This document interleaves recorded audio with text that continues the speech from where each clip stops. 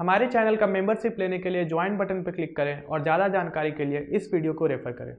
अगर आप हमें अपना सपोर्ट भेजना चाहते हैं तो इन मीडियम्स के थ्रू आप अपना सपोर्ट हमें भेज सकते हैं। गुड मॉर्निंग फ्रेंड्स, मैं हूं मधुसूदन लाल और मैं और आप मिलकर अगले कुछ दिनों में सीखेंगे एक बेहद ही दिलचस्प और मज़ेदार सब्जेक्ट हाईवे इंजीनियरिंग। ये जो पूरी वीडियो लेक्चर सीरीज़ है उसमें हम लोग यूपीपीएससी के द्वारा जो भी सिलेबस दी गई है एग्जामिनेशन के लिए उसको कवर करने की कोशिश करेंगे। तो आइए देखते हैं इंट्रोडक्शन पार्ट में क्या है। इस इंट्रोडक्शन पार्ट में हम लोग मेनली सीखेंगे कि हमें एग्जामिनेशन पॉइंट ऑफ व्यू से क्या पढ़ना है, उसमें कौन से चैप्टर्स इंपॉर्टेंट होंगे, कौन से चैप्टर्स पे बस हल्का फुल्का ध्यान देना है और आगे निकल जाना है। तो बेसिकली अगर इंट्रोडक्शन पार्ट को हम लोग देखें तो कोई भी सब्जेक्ट की इंट्रोडक्शन स्टूडेंट्स के लिए, पार्टिकुलरली स्टूडेंट्स के लिए दो तरफ से दी जा सकती है। एक तो हुआ उसकी एग्जामिनेशन एस्पेक्ट और दूसरी हो जाती है लर्निंग एस्पेक्ट। हाँ, तो दोस्तों जब हम लोग एग्जामिनेशन एस्पेक्ट की बात करते हैं तो एग्जामिनेशन में एक ही चीज़ जो मेनली इंपॉर्टेंस रखती है वो होती है मार्क्स। तो इस सब्जेक्ट के लिए जितना आप टाइम इन्वेस्ट करेंगे उसके मुकाबले जो मार्क्स आप पाएंगे वो बहुत ही ज़्यादा होगा। और इस सब्जेक्ट से जो क्वेश्चंस आते हैं वो काफ़ी ट्रेडिशनल होते हैं, कुछ ज़्यादा घूम घुमा के क्वेश्चन नहीं आते हैं। तो जो भी आप अटेम्प्ट करके आएंगे इसको पढ़ने के बाद उससे जो भी क्वेश्चंस आप करेंगे वो 100% एक्यूरेसी उसमें मेंटेन कर पाएंगे। तो एग्जामिनेशन पॉइंट ऑफ व्यू से ये सब्जेक्ट आप छोड़ नहीं सकते हैं, चाहे गेट हो या ईएससी हो या कोई भी पीएससी एग्जाम्स हो, सारे के सारे एग्जाम्स में इस सब्जेक्ट से क्वेश्चंस पूछे ही पूछे जाते हैं। गेट में तो ऐसे देखा जाए तो 8 से 10 नंबर के क्वेश्चंस हर ईयर आ रहे हैं आजकल लगातार। ईएससी की बात करते हैं तो 12 to 20 मार्क्स ये कैरी करता है और पीएससी एग्जाम्स में ज़्यादातर पीएससी एग्जाम्स ईएससी के पैटर्न्स को ही फॉलो करते हैं। तो पीएससी एग्जाम्स में भी इस सब्जेक्ट्स की हाईवे इंजीनियरिंग की अच्छी खासी वेटेज होती है। जब लर्निंग एस्पेक्ट की हम लोग बात करते हैं तो लर्निंग एस्पेक्ट में मैं क्या एक्सपेक्ट करता हूँ कि जब मैं आपको ये इंट्रोडक्शन पार्ट ख़त्म कर लूँ तो आपके मन में एक फ्रेमवर्क हो कि हाईवे इंजीनियरिंग हम लोगों को पढ़ना क्यों ज़रूरी है, इसका हमारे लाइफ में क्या रोल है और किसी कंट्री पे हाईवे इंजीनियरिंग में डेवलपमेंट करने से क्या फ़ायदा हो सकता है किसी कंट्री को।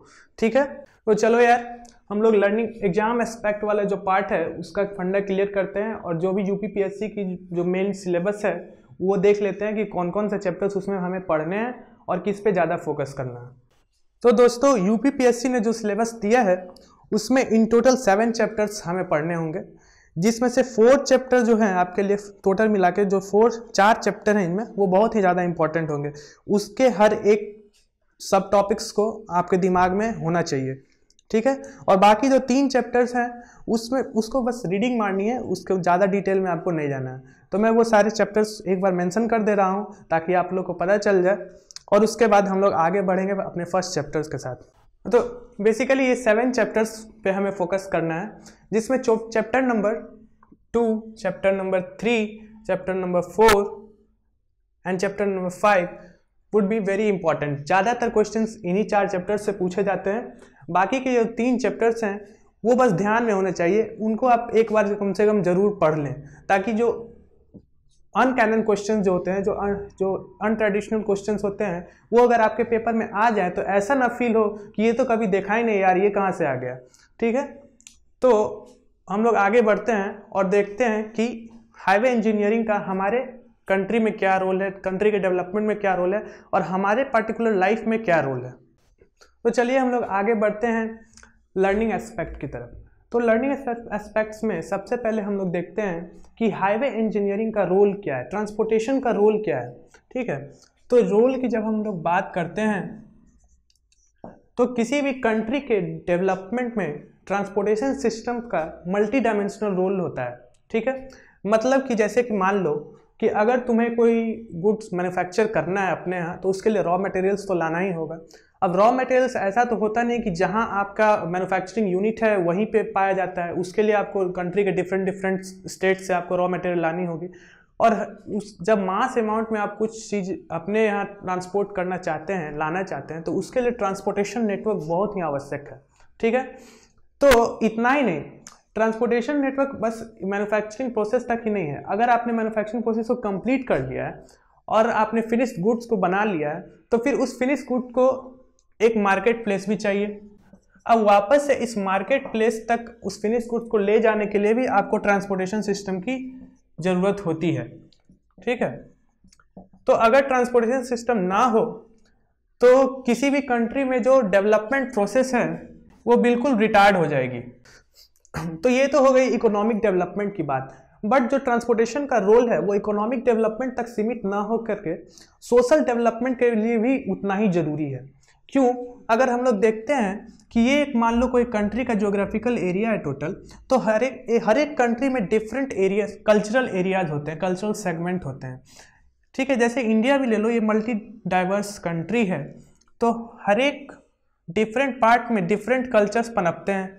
अब मान लो आपके पास एक प्रॉपर ट्रांसपोर्टेशन नेटवर्क हो जो कि सारे स्टेट्स को कनेक्ट करते हो, डिफरेंट स्टेट्स को कनेक्ट करते हैं, तो लोगों के लिए माइग्रेट करना एक स्टेट से दूसरे स्टेट में जाने का उतना ही ईजी हो जाता है, ठीक है। और इस माइग्रेशन के साथ साथ एक आदमी के साथ उसका कल्चर भी माइग्रेट करके दूसरे स्टेट में पहुंच जाता है, ठीक है। तो हम लोग देखते हैं कि ट्रांसपोर्टेशन नेटवर्क जो है वो मल्टी डायमेंशनल रोल प्ले करता है, और ना केवल इकोनॉमिक डेवलपमेंट बल्कि सोशल डेवलपमेंट के लिए भी उतना ही आवश्यक है। तो इतना सब देखने के बाद हम लोग ये कंक्लूड कर सकते हैं कि ट्रांसपोर्टेशन सिस्टम किसी भी कंट्री के सोशियो इकोनॉमिक डेवलपमेंट के लिए बहुत ही इम्पॉर्टेंट है। तो जब कोई चीज़ इतनी इम्पोर्टेंस रखती हो तो उसको हम बेतरतीब तरीके से नहीं फैला सकते हैं, उसमें एक प्रॉपर प्रोटोकॉल होना चाहिए उसको डेवलप करने के लिए, ठीक है। तो इसी को डेवलप करने के लिए एक पूरा सब्जेक्ट को इजाद किया गया जो कि है हाईवे इंजीनियरिंग। तो यार हाईवे इंजीनियरिंग और ट्रांसपोर्टेशन इंजीनियरिंग दोनों में से कुछ भी हम लोग बोल सकते हैं। तो इस पर्टिकुलर टॉपिक को बहुत सी संस्थाओं ने और बहुत से लोगों ने बहुत तरह से डिफाइन किया है, ठीक है।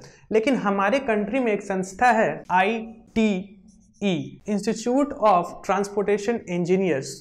तो इस पर्टिकुलर संस्था ने ट्रांसपोर्टेशन इंजीनियरिंग को डिफाइन किया। उन्होंने कहा कि साइंस एंड टेक्नोलॉजी का इस प्रकार से प्रयोग करना कि डिफरेंट जो भी मोड्स ऑफ ट्रांसपोर्टेशन है, जैसे कि तुम वाटरवेज ले लो, रोडवेज ले लो या फिर एयरवेज ले लो, उनको इस प्रकार से डेवलप करना है कि पीपल प्लस में गुड्स का मूवमेंट सेफली हो, कंफर्टेबली हो, कन्वीनियंटली हो, रैपिडली हो, और साथ साथ में जो इन्वायरमेंटल इम्पैक्ट होता है किसी भी प्रोजेक्ट्स को कंप्लीट करने में, ठीक है, वो भी कम हो। तो यार ये तो हो गई डेफिनेशन ट्रांसपोर्टेशन इंजीनियरिंग की, ठीक है। लेकिन ये जो हमारा सब्जेक्ट है वो हाईवे इंजीनियरिंग है।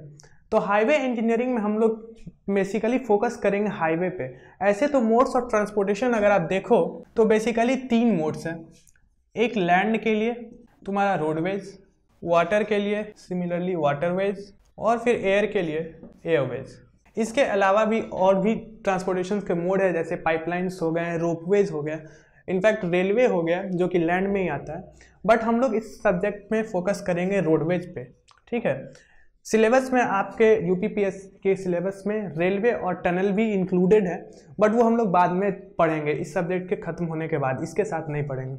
तो ये तो हो गया आपका इंट्रोडक्शन पार्ट।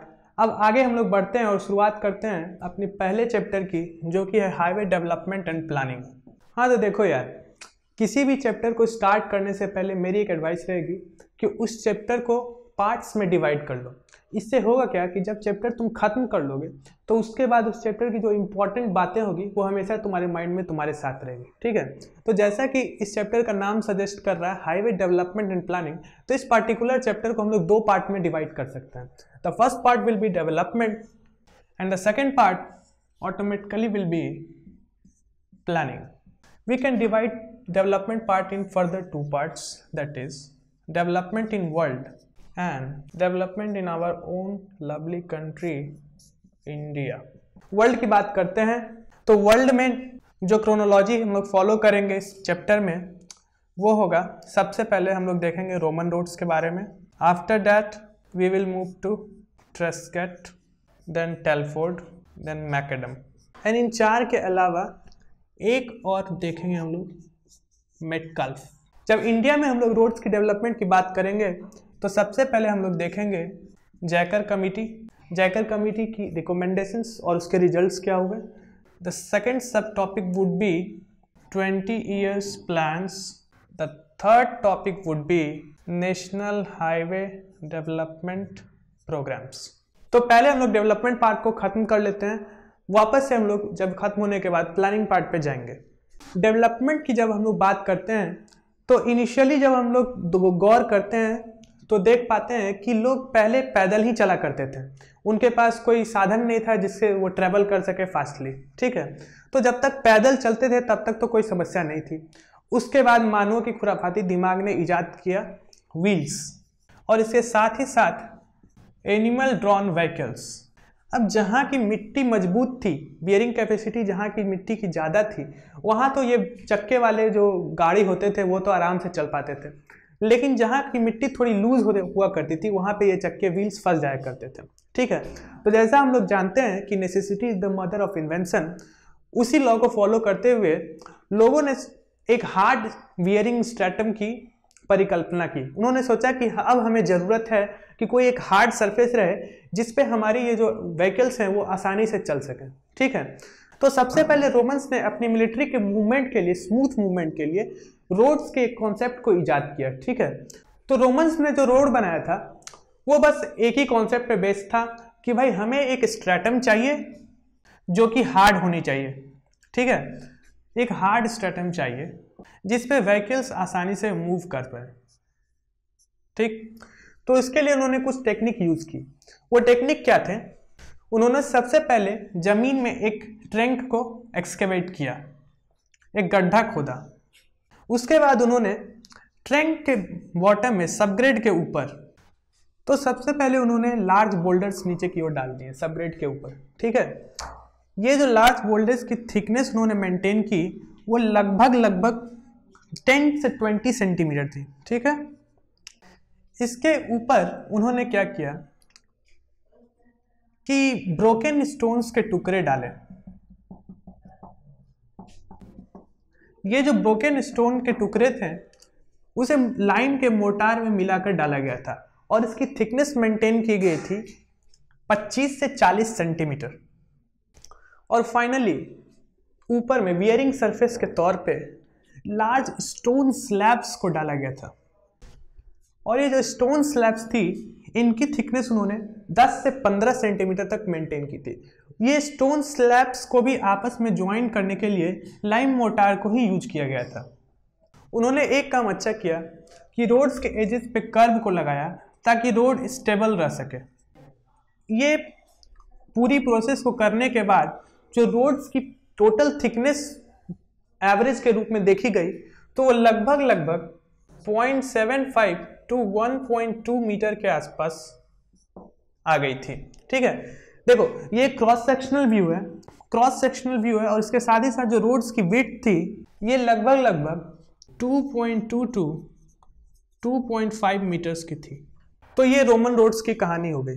ठीक, देखो हम लोग आगे जो भी वर्ल्ड डेवलपमेंट में जो भी और आगे 3-4 तरह की रोड्स हैं तो उसके बारे में एक कंपैरिजन टेबल बनाया है मैंने, वो डिस्क्रिप्शन बॉक्स में नीचे दी गई होगी, उसे आप डाउनलोड करके आराम से उसके ऊपर नोट्स बना सकते हो।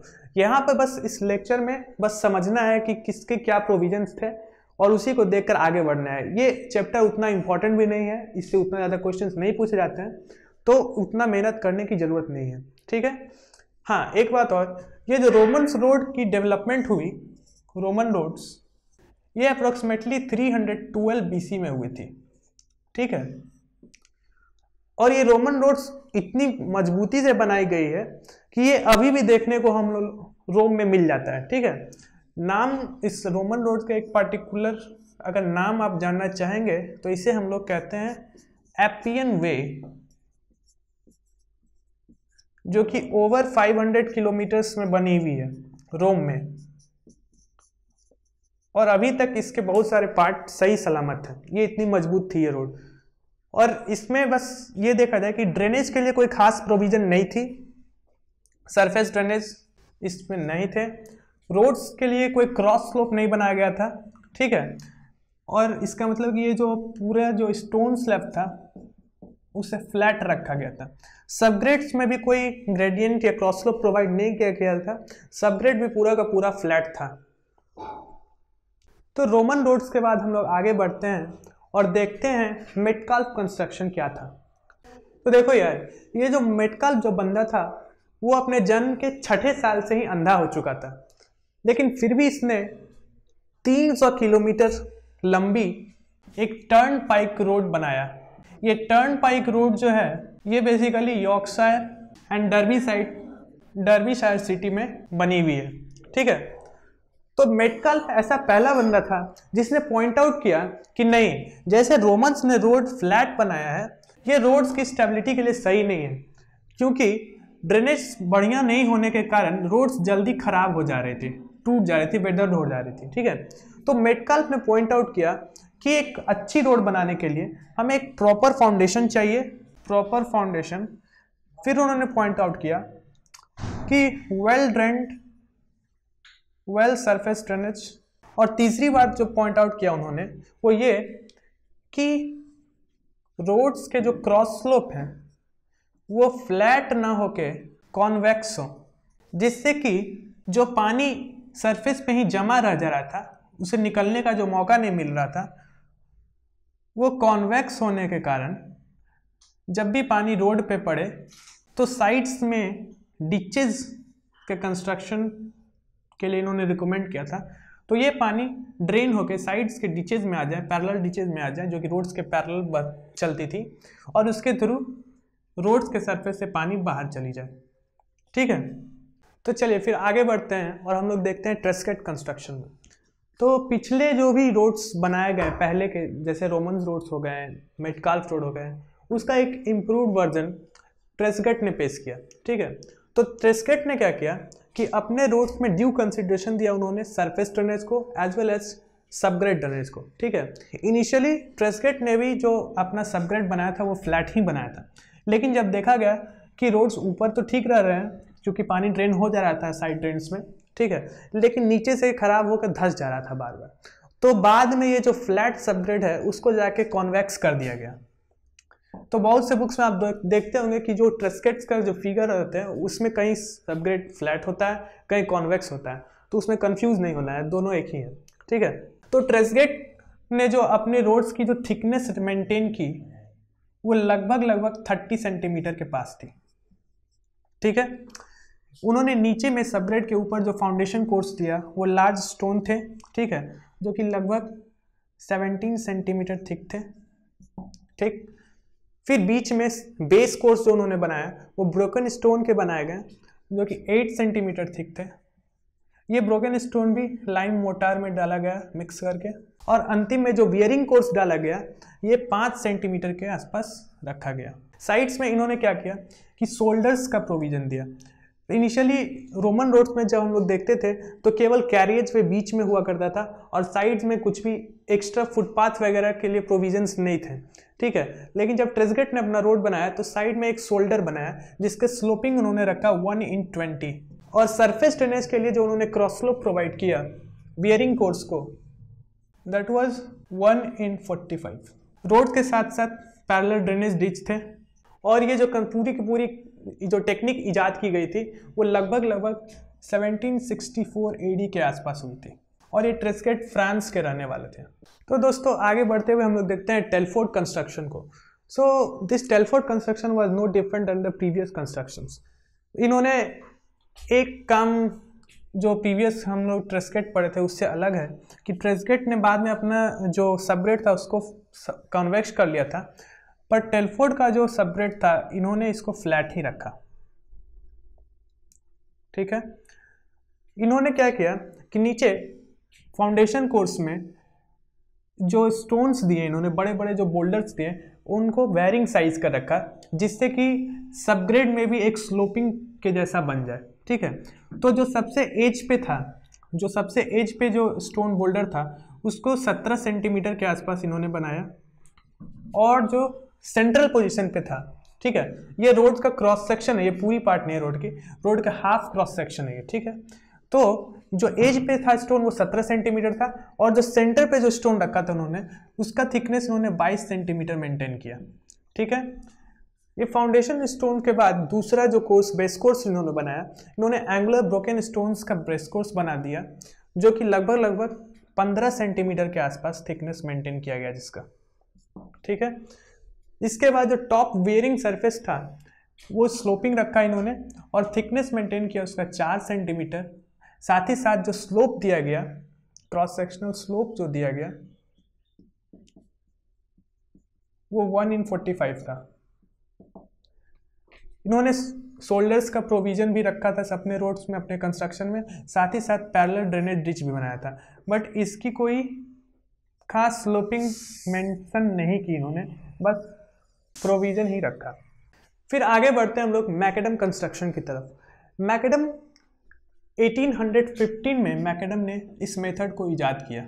This method, macadam construction method, was actually the first method based on scientific thinking.